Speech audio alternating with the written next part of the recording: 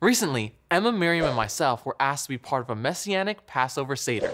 Part of the ceremony includes a retelling of the history of Passover, so we thought it'd be cool to share that story with you guys.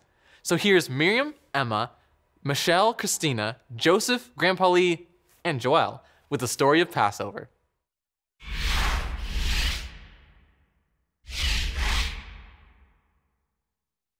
So the story of Passover is a story of miracles, a story of redemption, a story of the mighty power of God to overcome evil.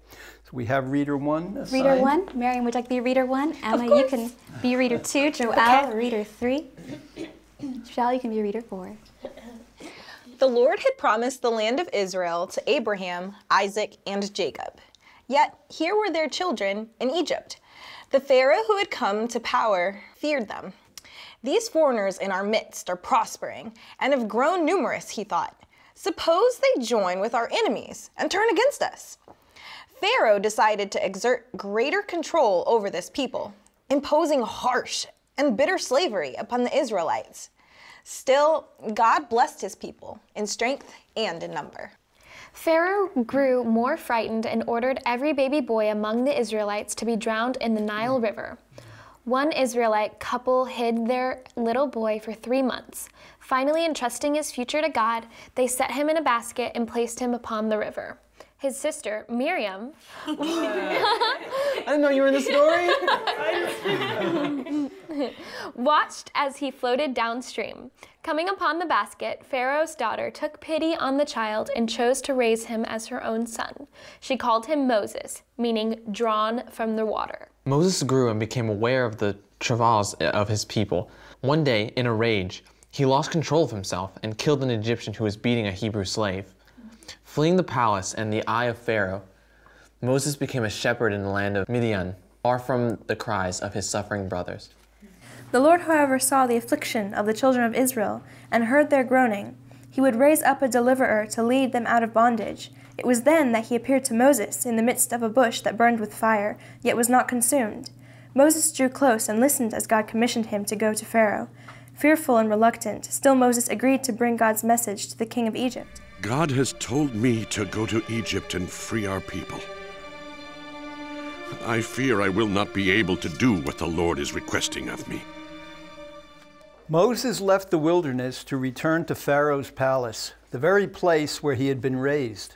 He returned with the message which the Lord had given him. But God himself warned Moses of the resistance that he would encounter. I know that the king of Egypt will not let you leave unless he is forced to do so. But I will reach out my hand and strike Egypt with all my wonders that I will do there. After that, he will let you go. God sent plagues one by one: blood, Frogs, lice, beasts, cattle disease, boils, hail, locusts, darkness. Yet with each plague, Pharaoh hardened his heart. The Egyptians became afflicted with discomfort and disease, bane and blight. Still, Pharaoh would not relent. I will bring one more plague on Pharaoh and on Egypt. For that night I will pass through the land of Egypt. Together, I and not an angel. And kill all the firstborn in the land of Egypt, both men and animals. I and not a seraph. And I will execute judgment against all the gods of Egypt. I and not a messenger. I am Adonai. I myself and none other. Reader 1. On the 10th day of this month, each man is to take a lamb or kid for his family, one per household. Your animal must be without defect, a male in its first year. You are to keep it until the 14th day of the month, and then the entire assembly of the community of Israel will slaughter it at dusk. They are to take some of the blood and smear it on the 2 sides and top of the doorframe at the entrance of the house in which they eat it. Reader 2. That night they are to eat the meat roasted in the fire. They are to eat it with matzah and maror. Here is how you are to eat it: with your belt fastened, your shoes on your feet, and your staff in your hand, and you are to eat it hurriedly. It is Adonai's Pesach. The blood will serve you as a sign marking the houses where you are. When I see the blood, I will pass over you. When I strike the land of Egypt, the death blow will not strike you. With the 10th and most awful plague, Death of the firstborn. God pierced through the hardness of Pharaoh's impenetrable heart. Get out! Leave my people and take the rest of the Israelites with you! We are reminded by Moses that it was the Lord himself who redeemed the children of Israel from slavery. Together, and Adonai brought us out of Egypt with a strong hand and a stretched out arm, with great terror and with signs and wonders. Give thanks to Adonai, for he is good, for his grace continues forever. Give thanks to the God of gods, for his grace continues forever. Give thanks to the Lord of lords, for his grace continues forever.